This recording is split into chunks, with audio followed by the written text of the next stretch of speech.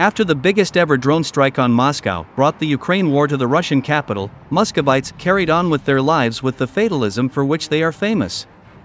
On a warm spring day in the city center, residents could be seen taking selfies in front of the Bolshoi Theater while others relaxed in cafes and shopped in the well-stocked luxury stores of Moscow. Very few expressed concern at the news. Most shrugged their shoulders and many expressed sadness that the conflict appeared to be escalating.